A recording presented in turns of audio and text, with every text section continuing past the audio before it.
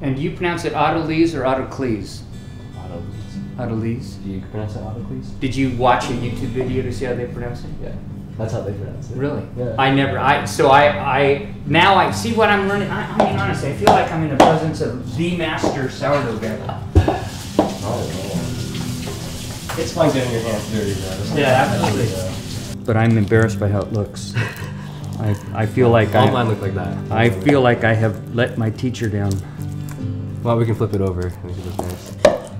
Perfect. Look at that, man! I'm telling you. You know, in Nigeria, I once sat with a bunch of Christians, and we had a paste that was like a bread, and they called it fufu, and they roasted their meat or their vegetables, and we dipped into this, and it came from a root that had been pounded.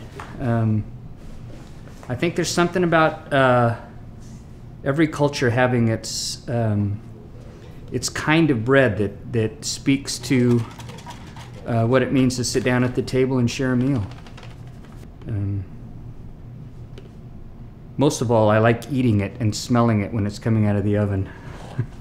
So as a cushion against adding a liquid that just might be too hot, I usually do like a well in the center like this. And what I do is I'm gonna want a little bit of buffer, so I'll start this, I'll put that down, kind of a fold and knead. And while it's still sticky, we kind of lift this up, we get the little bits out so that we don't have those crusty pieces. Right.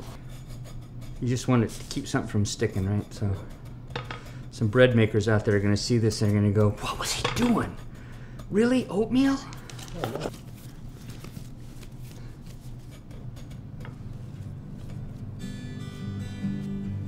Now we'll let these rise.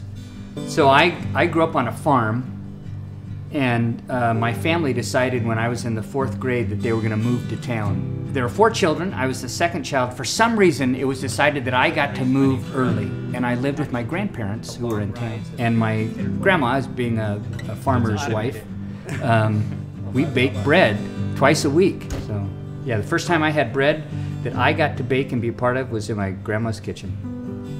And that's the bread we made today. Same bread.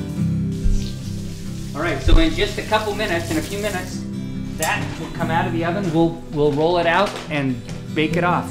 So this will be smelling like bread here in a little bit.